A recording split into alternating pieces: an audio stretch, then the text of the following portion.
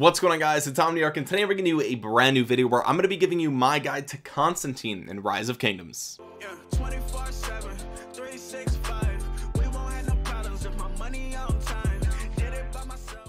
I have like this little sore on the side or like the underneath of my tongue, and I'm thinking about it while I'm talking. I can feel it there. I don't know where it came from. I just woke up and it was just there. Super annoying, dude. Anyway, it doesn't matter, but what does matter is the fact that 75% of you guys are not subscribed to the channel. What's going on, man? Go ahead and click that sub button, click that bell button. Guys, what do you not want me to eat food this month? I got mouths to feed. Okay, I got people to take care of. I got creatures to take care of. So I need you guys, go down there, click that sub, click that bell. It really does help out the channel a ton. So Constantine, second mightiest governor legendary, we're going to be talking about in a row. Last time we talked about Saladin. This time we're talking about Constantine. He's an infantry garrison support legendary commander. He first comes around from mightiest governor, but you can also add more skills to him with the universal legendary commander sculptures, or you can get him from the Card King event. And if they ever do release that legendary tavern event that was leaked on Roni's channel, I'm sure you can get him from there as well. At least that's how it seems at the moment. So like we do with all these tier list videos, first we're going to take a look at his skills really briefly, just so we get a general idea of what's Constantine doing. Like, well, you know what, what's he up to? What's he up to when he's out on the open field?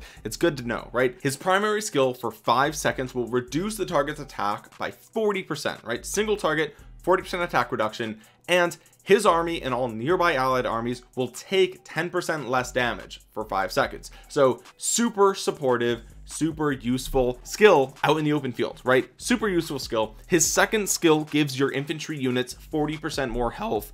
Very straightforward, very simple, very tanky. His third skill will give your garrison and your watchtower 10% extra attack. It also will reduce the amount of damage that you're taking from cavalry normal attacks by 10%. This last part of the skill was added specifically to sort of counter Attila Takeda. Now there's better options for countering Attila Takeda, but that's kind of why they did this. Overall, this is a decent attack buff to your garrison because this is for all units, all troop types, not just infantry. Everybody knows watchtower is useless, so that part doesn't really matter. His fourth skill will give you a 15,000 healing factor once per hour after your army leaves the city. However, when you have less than 50% of units remaining, the healing effects after that you do get are decreased by 30%, and skill damage that is taken while the shield is active is actually reduced by 40%. So there's a little bit of a negative to being under 50. There's also a bit of a positive for being under that 50% mark. Very interesting skill here indeed. And then his expertise gives you 20% of stats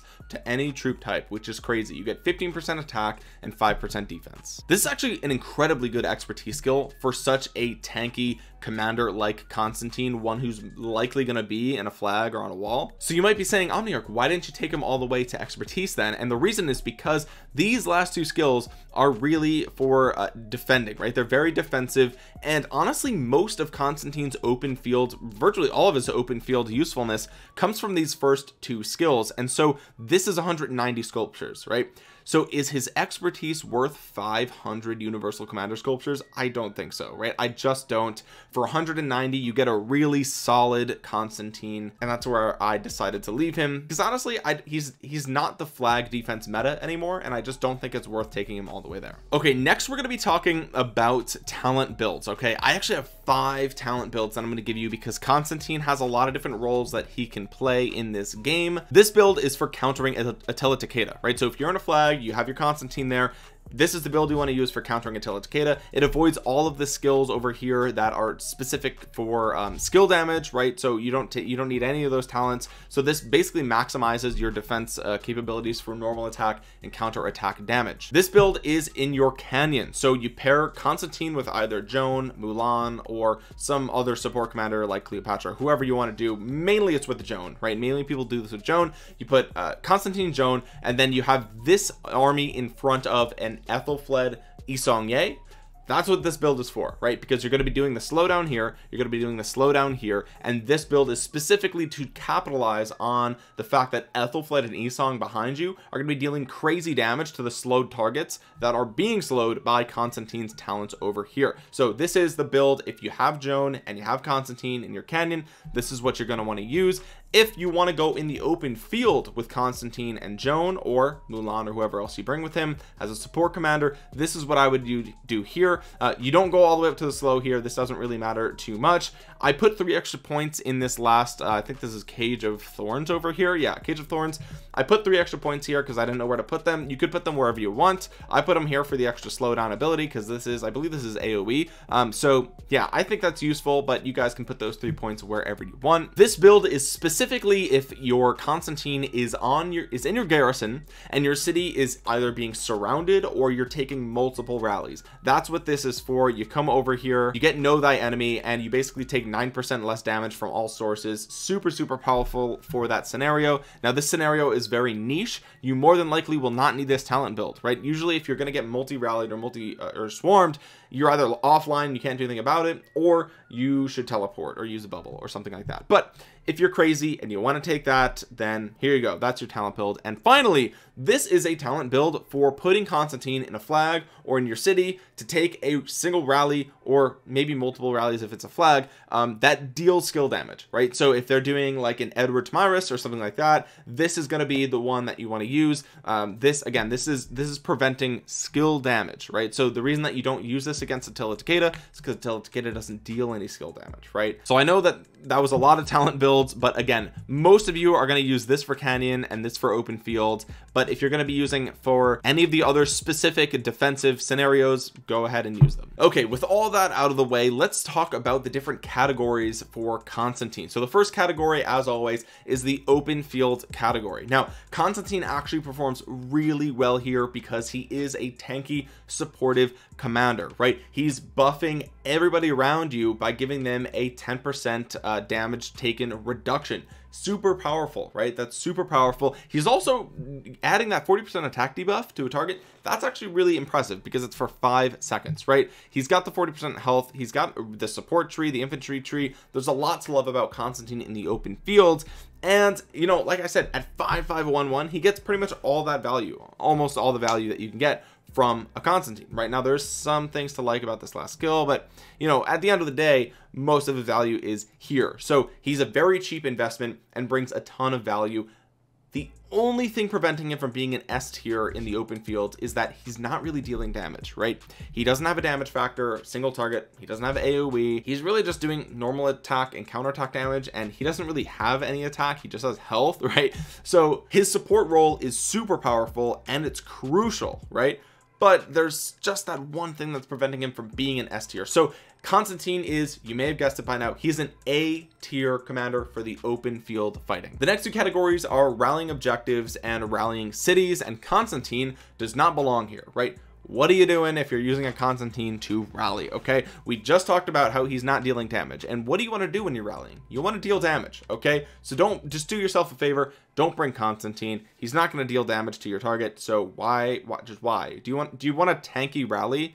I mean, like, what do you want to drag the fight out? You want to fill your hospital over the course of an hour? Like, no, just don't bring him to those. Don't rally anything with him. He gets a D in both of these categories. The next 2 categories are defending objectives and defending cities, and he does perform the same, in my opinion, in both of these things. Now he's a very tanky commander, right? He is infantry focused. He's got the garrison tree, he's got the support tree, so it's not the defense tree, but it is really nice. He does have rejuvenate there, which is great. If it's a single rally, he's reducing that rally's attack by 40% for 5 seconds. That's crazy, reducing all damage he takes by 10%. He has a way to counter cavalry, and if he's in your city, he's giving 20% of stats to all troop types. That's all of your siege, all of your cavalry, all of your infantry, all of your archers. They all get 15% attack and 5% defense. That's nuts, right? That's super powerful for an expertise. So he's great for your city if he's expertise. He's also great in a flag because, again, early game he was one of the counters for Attila Takeda. You could still use him as such. I just think there's better options now, but overall, like, as a infantry garrison, he's good, right?